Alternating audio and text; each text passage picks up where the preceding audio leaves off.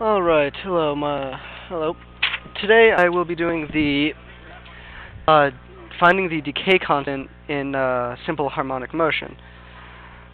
To do this, what we'll basically start doing is we'll start at the first maximum point, and we'll figure out about where the halfway point where it's decayed about halfway, and then from there we can use a half-life constant, which is the most important equation right now. Is going to be 1/2, because that is the extent how far it's decayed is equal to e to the negative bt, where b is equal to the decay constant and t is equal to time. So if you figure out with that graph, we can figure out the time in which you get to the halfway point.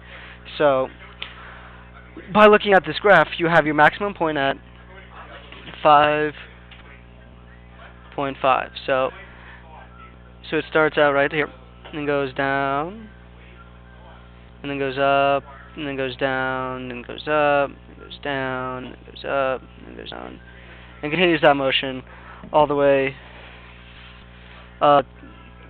around the x-axis until eventually you get to 0.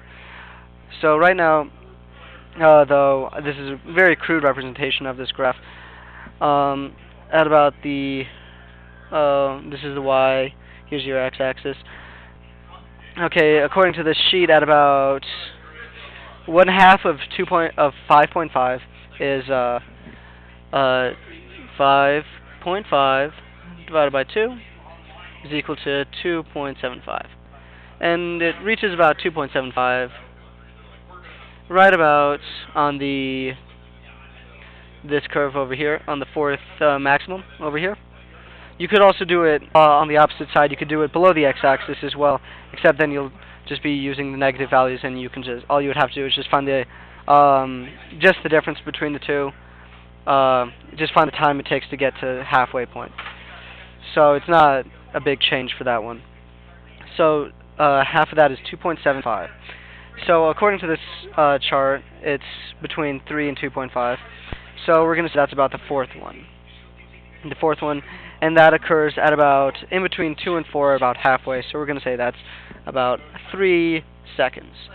So your time, the variable for time is 3 seconds. So t equals 3 seconds. Okay. So looking back at our original equation right here, 1/2 equals e to the negative bt. What we can now do is say take the log of both sides.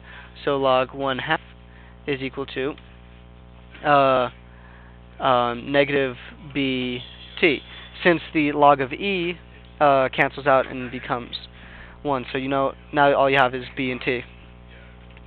So you can divide through by t, your decay constant, by negative t, so you'll end up with just b. So you'll have log 1/2 equal b negative over t. So you'll have this, and from there you can plug in for t as for 3 seconds. So you're going to have negative log 1/2 divided by 3 equals your decay constant, b. So let's plug that into the calculator real quick. So where's log? So you can have negative log 1/2 equals this. Now divide that by 3, and you're going to get, so 0.1 is equal to b. When you plug that into the calculator, and that is your decay constant.